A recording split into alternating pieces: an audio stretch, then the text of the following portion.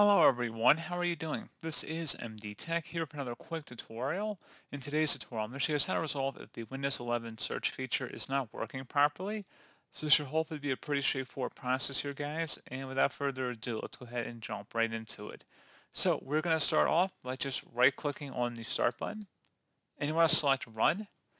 Type in services.msc and select OK. Now you want to locate the Windows search service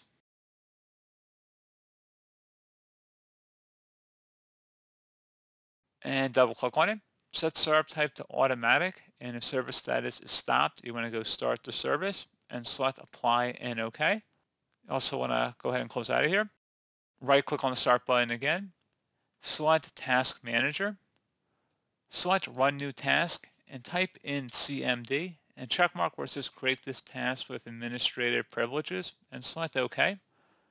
Close out of the task manager. And now into this elevated command line window, type in SFC followed by a space / scan now.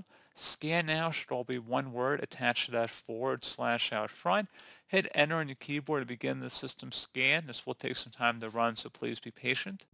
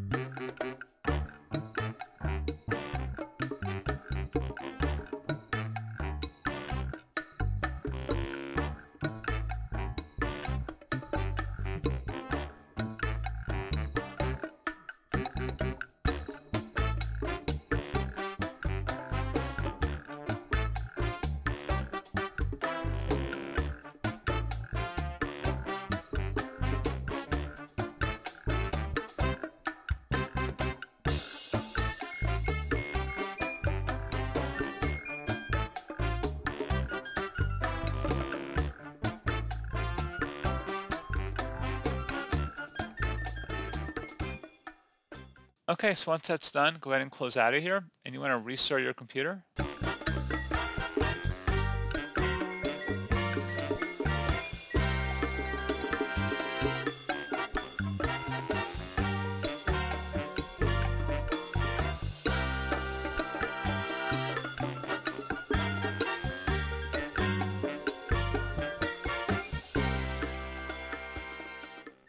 And hopefully at this point you should be able to search Windows without any further issue.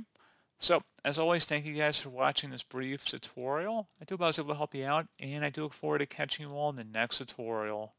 Goodbye.